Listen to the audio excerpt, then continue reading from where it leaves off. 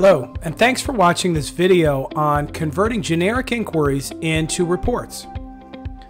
So in Acumatica, we've talked about generic inquiries and how powerful they can be. So if we go to our generic inquiry screen and we take a look, here's an AP vendor lookup. So this is the primary screen when you click on Payables Vendors. So it gives you a list of all the vendors and you can navigate into the vendor profiles. And one of the things that many customers like to do is to create reports out of these generic inquiries and use the tables and the relationships that are already set up. So in Acumatica, as of 2018, there's a new option, Export as Report.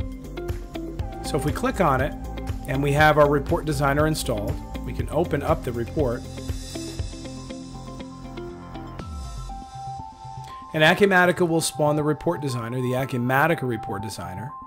And if we go into File, Build Schema, and if you've never been into the report designer before, you can see our video on the basics of setting up a report and modifying it. But you can see the tables from the generic inquiry are here, and so are the joins. And now what you can do is you can go into your fields column over here on the right, and you could find the fields that you're looking for. So let's say we want the account ID. We'll put it in the details section. We want the account name. Maybe we want to make this a little bit smaller.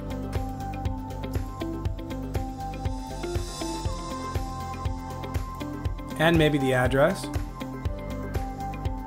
So address line 1.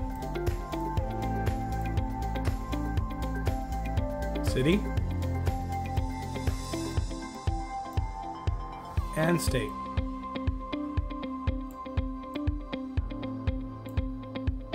So now we'll save this. We'll give it a report name.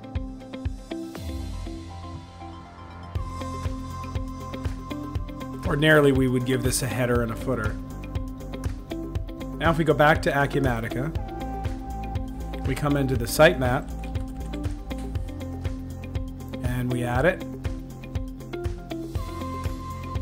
And then let's say we want to put this under Payables, under Reports, and Audit. So we'll add a line here. We'll just use the numbering sequence that's there. So vendor summary is 6550. And we'll put 10 after it.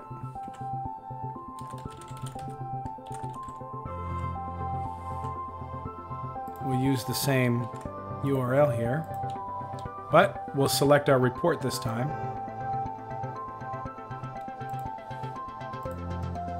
So now that we've saved this sitemap entry, we can put it in the clipboard in case we want to put it into the URL. But if we go to Payables and then go into Edit the Menu, we can add the menu item, search for our vendor list, add it here. Now it's added it to the other, but we'll move it over to Reports. We'll turn off our menu editing and then run it. And there's our report, which needs a lot of formatting. But that's it. If you have any questions, at the end of our video is our contact information. Please reach out to us with any questions you might have. Thanks again.